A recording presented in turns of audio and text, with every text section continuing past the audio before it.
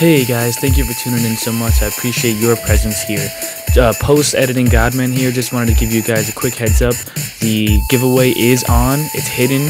It's only going to show up for a second, so keep your eyes peeled and you might be a lucky winner. With that being said, let's hop into it.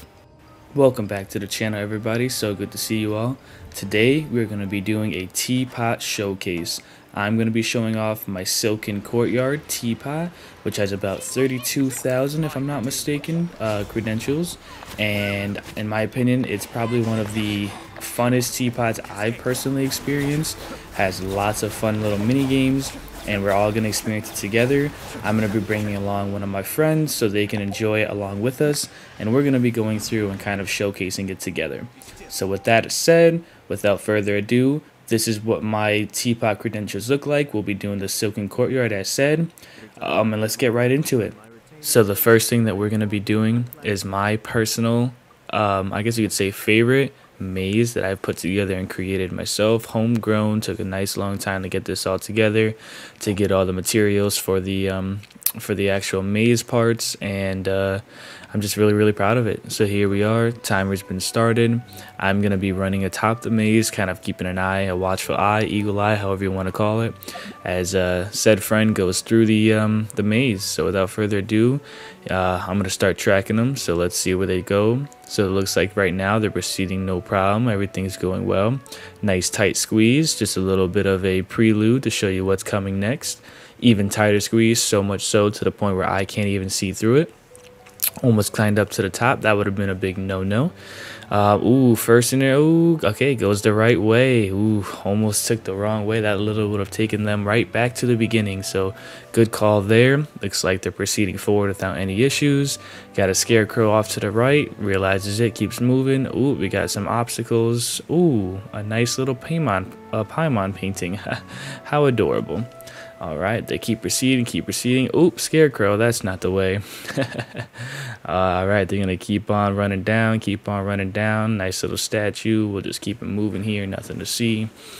Onward and upward. I like how they're not sprinting. I like how they're proceeding not at a walk, but at a jog, just making sure they take in the sights and sounds. So just when you think you've reached the end and you get this nice little mural, nope, sorry, got to come down and give them a little help here because this is the actual ending. So yay! They finally completed it. Congratulations. So now I'm going to kind of narrate over this. I said, nice, you did it. Honestly, I thought I was lost. First try, too. Nah, that was great. Yeah, I am pretty good at mazes when I'm not inside of them. I can tell. Okay, let's go for a stroll. So now I'm going to be taking them kind of over to my forest area. Again, everything in my teapot, fun fact, everything that I have or I own, I've created at least 3 minimum copies of it, just because it was my own personal achievement that I wanted to, I guess for lack of a better term, achieve. Where that was really nice, watching them glide through the air. Multicolored forest, really like this area. It's so calm, just peaceful, just absolutely love it. Anyways, it was one of my personal achievements that I wanted every single item that I owned. I wanted 3 copies of it, so I never ran out of items or materials for any specific situation. So I asked them, are they enjoying the views? And they say, it's a nice teapot. And I go, kind of like a nice little chuckle or laugh. That's what that little icon is. So now I say, thank you. Okay, this is Game Island. This is where all of my fun little games are going to be located. So we're taking the elevator up, and they got Venti luckily, so they'll be coming right on over with Venti, and I'm going to kind of introduce them to the balloon shooting game. One of my personal favorites. You get to rearrange exactly where you want to put the balloons in terms of how high and how far. So I could have one all the way to the left, one section all the way to the right, or I could put them right on top of each other. I opted for the lower one to be a little bit closer, and for the farther one to be a little bit higher. So I say pretty good, not bad. They showed up 4 in my overall rankings, not terrible. They go for another try. I'm sure, why not? Give it another shot. Not going to sit here and make you watch the full minute 30 that they ended up going for it. So we'll just show a couple shots here, hitting their shots, doing a pretty good job. And overall, last few seconds, they actually tied it. It was 960 overall score and 26 hits. So they literally did the exact same thing both times. At the time, I thought they had done slightly worse. I didn't even realize it was the exact same high score. So this one, relatively simple. You just have to destroy all of the totems within the 2-second time frame they give you. If you're able to do it, it's considered completed. So without further ado, they give it a try, hit one, hit the other, they respawn back, they realize pretty quickly, crap, what the heck? Well, I got Kazuha, placed myself in the middle, and boom, 100% successful, great job. So I say, yay, great job. And they just kind of crack a nice little joke. Just gotta be smart, I guess. So now we're gonna go check on my little fish over here. This is a nice little peaceful section as well. I love this part. I've done the 2,000 achievement fishing thing where you have to fish for at least 2,000 fish. I don't even know what I'm at now because I completed that in Mondstadt and Liwa and Inazuma. So before Sumeru even came out, I had that completed. So now it's got to be 2,002, 300, 400. I've done a lot because I also got all the rewards for the fishing pole and the weapon, along with the weapon refinements from the Sumeru fishing post person that's out there, wherever the heck they are. Anyways, this game is one of my personal favorites. You are allowed to put the penguin statues anywhere you want, as high as you want too. So you could literally have it so you can't even reach it with a normal jump, and you'd have to go up like on a mountain or something. Obviously, to keep it simple and not too complex, I just put them just out of range unless you're able to jump for it, and then just kind of like in a square formation around it. So overall, once they did their run, they ended with, let's see, 56 points. Not terrible. Obviously, they were new to the game, didn't know the orientation. So they were feeling a little bit, you know, not too great about themselves. And I was like, oh, no, I'll give it a shot just for fun. You know, I'll show you how it's done. Because it was a little bit funny when they were trying to jump up for the ones just out of reach 2, 3, 4 times, missing them. So I said, hey, let me hop in, let me show you how it's done. So of course I've got a taller character, that's one advantage too, but I've done this plenty of times now, so I've got a pretty good handle on it. So there we are, I'm showing them how you reach those jump ones. I didn't miss there, but I was quick to recover. Boom, boom, boom, boom, getting all these bad boys nice and quick. Skip to the end, and I'm already at 161, 162, 163, 164, 165, 166.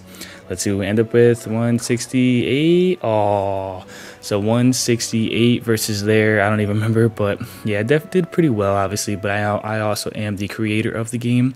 That's why they're like, I'm definitely, you know what, at this game, I'm nowhere near as good as you are. I was like, nah, don't even worry about it. It takes practice, you know what I mean? I created the game, so I have an unfair advantage, and I have a tall character. I didn't even mention that part. So all right, so now over to get some R&R. I always like putting the time just after sunset. The moon comes out, and it's a super beautiful sight. This is one of the most relaxing areas that I come and just enjoy the sight. Absolutely love it. This is amazing, beautiful sight, and it's just one of my favorites. So now after we go over to my final island, we go through my crystal fly field. Now we get to enjoy a beautiful sunset. Fun fact about the sunset, if you are too close to the sunset, like those peaks on the left and right over there, those birds that you see flying through don't actually show up. It's just the sun, so it's not as a good view as this is right here. And when I use this Ayato burst, oh my god, how it dimmed, how it created almost what looked like a field that you could walk on, you know, like an invisible field you can walk on. The flowers, the raindrops, I mean, it absolutely made it eloquently exquisite. It was beautiful. So then I asked them, would you like to see my home? Which of course they say yes, because like, you know, this Teapot's been pretty good so far. So now I'm showcasing kind of my couch arena, my sofa arena, where this bad boy, this little doggo right here, we like to spar sometime, and sometimes we get a little bit out of hand, because once I start getting crazy, the whole house starts shaking, as shown right here. We start having a good old time, and the house just starts literally going wild. Doggo can't even keep up, and he flops right on over. Pretty funny, pretty cute. I absolutely love it. So with that being said, we're just kind of chilling, relaxing, looking at what's going on here. And then I kind of wanted to show them like kind of what I did up here with my fireplace and the pictures and a few of the things that I put up here. And this part was absolutely hilarious. It looks like they get stuck and they're all of a sudden floating in midair for a few moments. When they finally come to, I've had to fast forward it because it's hilarious. I show them how to get up here a couple of times. They are just absolutely missing it, having no luck at all. And it was just, they kept getting stuck. It was absolutely putting just a smile on my face. I swear it was hilarious. So eventually they give up, and I'm like, it's okay. You don't have to go up there. No worries. Which I think they at one point decide, no, I need to make sure I'm gonna get up there. I'm gonna do it, and then they actually do it, which is coming up relatively soon. Which I think this is it right here. Boom, boom, yeah, let's go. So you made it up, woohoo! So we do a little celebration, yes, you know, with some exclamation points. They say, I did it. And obviously I say great job, because, you know, that was definitely some work. So now we're just messing around, having a good time. They're on my couch. They say, haha, trying to play, you know, blah, blah, blah. So I'm like, oh, heck no. They're like, just try to stop me. So yeah, we're just having some fun, you know. So while this kind of just plays in the background, we'll just kind of talk about Genshin Impact and the 3.2 update, as we were talking about. 3.2 updates bring in some Teapot optimization, where it's going to allow us to replicate Teapots, from my understanding. I think that's kind of awesome. So yeah, we're just messing around. They're trying to shoot. The dog looks like, I'm like, haha, shoot me, shoot me. Which honestly, that was a great shot, because I ran in front of that dog as they shot it. Definitely would have hit me. If there was a team damage, I would have definitely taken damage. So now I'm pretending to attack them. They're attacking me. I dodge, nice little quick attack, dodge again, and now they're interested to go check out another part of the room. Anyways, before I get off a track and I'm gonna, you know, lose my train of thought here, what I was saying about 3.2, the replication system sounds kind of fun, because it sounds like you can take a carbon copy of other people's teapots and make it your own. I'm not 100% on it. I mean, the update just was yesterday or the day before. I think it was only 1 or 2 days ago. So now we're doing a nice little, you know, opera showcase here, which I thought putting Yunjin in would be perfect, because we all know elegance in shows are her kind of thing. Man, I keep getting sidetracked. As I was saying, long story short, I think that the optimization to the teapot, where you can kind of replicate other people's teapot with their permission, is amazing. If you guys like what you're seeing, what I'm doing in my teapot obviously isn't the best teapot in the world, but I think it's fully furnished. It's got lots of good aspects to it, lots of fun things, from, like we said, a game island to a beautiful forest to a maze, just to some mountain ranges where you can kind of view the sunset, you can view the moon. Right here, my friend Neko was doing nice little music for me, and honestly I thought it was pretty cool, because I'm not nearly as skilled on the lyre as said person. So really cool, nice performance. So I obviously give them their kudos, and I tell them, hey, that was really nice, and I really enjoyed that. Obviously now I'm like, you know, tempted to jump in here and do what I can do, so I just do the little bit of tune that I know how to do, which is obviously not much. So I just kind of play my strings, throw it out there, whatever I can do, whatever I can't do, blah blah blah, you know, do nice little music. Yep. So man, almost a little bit embarrassing. Anyways, you know, eventually I'm gonna stop you.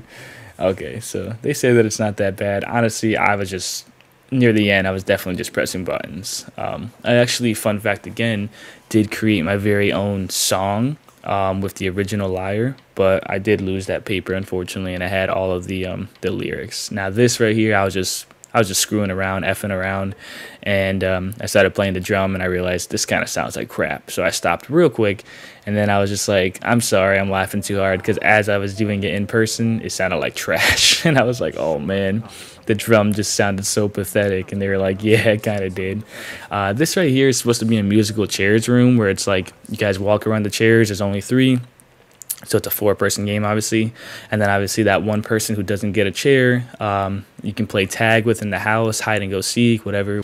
So this is my staircase we just went through. Now we're going into the bedroom. This is a work in progress. Honestly, I was just throwing stuff out to kind of raise my overall credential for this specific silken courtyard. That's why I was saying it's under construction. Now this this fool is jumping on the bed. Neko is always doing something mischievous. So I had to obviously show a little bit of displeasure with that. So switched over to riding, because things are getting a little out of control with this Archon. So, you know, we got to get Mama Archon out here to kind of keep things under control. I tell him, don't make this person mad. I'm watching you. They go running away, and obviously, you know, Raiden's had enough, so she's bringing out her ultimate here, and we're going to end things real quick. So when we walked into this room, my fish are supposed to be located in the fish tank. I'm not really sure what the heck happened here, but they were literally floating in the corners, all like in timeout. So it only holds 3. And it was kind of weird, but I was just like, whatever, it's just a little thing. So just to kind of like cap off the whole experience, I created my very own firework, you know, from the last event. I don't even remember where it was from, but somewhat recently, like in the last 6 months or so to a year, somewhere in that range. And I created my own fireworks show because, you know, why not? It's pretty cool. So I had everything from Mora to just a random, like, tall freaking red explosion there, the heart, the bear, the slime, because these are all things that were allowed. They didn't give you too much of an option. I think there was like 7, 8, 9, maybe 10 different items, and these are the ones that I thought looked the best. You can also adjust how high it launches in the air. Like that red one goes really high, then the other ones have a default setting, which is why they go there and not any higher. I think you might be able to lower it too, but overall I haven't messed with this in a while. This is what I had it set as, and I thought it was absolutely beautiful, and it'd be a fun, cool little way to top off seeing my my Teapot and experiencing it with all of you along with Neko. So yeah, everything's going good. You know, fireworks show is still going off. From the Zhao event that was in the beginning of the game, I don't even know, like 1.3, 4, 5, somewhere in the beginning of the game, I actually stocked up and saved 400 Zhao lanterns. So I started popping them off while the fireworks were going, and I was like, whoa, this is kind of cool. So I decided to kind of go ham, throw quite a few out, and, you know, trigger finger on point right here. And I had like 50 almost out, and with the fireworks, it looks absolutely beautiful. And Neko obviously agrees because they're saying it's so pretty. So I thought that this was awesome. You know, just kind of a nice little thing, once in a lifetime type of show here. All right, so that's kind of that. So now we're gonna kind of move over to, you know, the end of this, and then all of a sudden, rainstorm, and it's not looking too good. It's looking kind of, you know, yikes. So I decided to jump off because I always want to jump off from high points. Why not? It's fun. Save myself with the the plunge right here. Start swimming towards the shore, running along the shore. Oh, lightning. Oh, it's getting real dangerous out here. More lightning. So yeah, pretty much every cut now, more lightning. Oh god, we got to get to safety. We better run. Oh god, lightning. Oh my god, it's not. Oh god, it's not good. It is getting bad. Oh god, there's one, there's two. Come on, come on, come on. We're doing the sprint jump. We're doing the sprint. Oh god, that's 3 in a row. They are trying to get me. So yeah, long story short, now we're at safety. You know, this is where we can't get hit by the elements. Of course, as I say that, there's lightning and thunder all over the place. But that was kind of that. You know, to kind of top this all off, I throw out the nice little, you know, popper thing that I got going on here, just to kind of throw a nice little bow on everything that we've done thus far. So with that being said, that is the end of the video. Thank you so much, everybody, for tuning in for this Teapot showcase. Let me know if you like the Teapot and if you'd be interested in kind of getting it once 3.2 drops, so you can get a nice little replication of it and have fun with it in your world. And yes, if you were wondering, I did put the code somewhere in this video, only for a single second though. So unfortunately, if you didn't see it and you've gotten to this point, this is the end of the video, so you will have to go back and look for it. I promise you it's in there, first come, first serve. If you do end up being the lucky winner, please like, obviously, and subscribe. That's the only ask I have. And even throw a comment in there just saying you got it, so I know who won. With that being said, congratulations to that lucky winner. Thank you for tuning in, and I'll get you guys in the next one. Ad Astra, Abe Sask.